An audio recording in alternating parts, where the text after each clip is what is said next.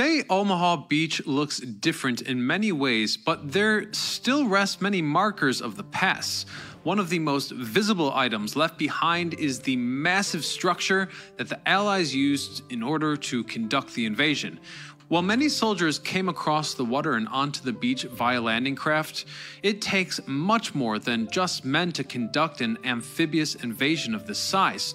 Think about it, all of the necessary thousands of tons of trucks, tanks, artillery, ammunition, food supplies, etc. A port is needed. With that being said, all of the ports in the surrounding area were heavily defended, so Allied planners decided to build their own to avoid further casualties.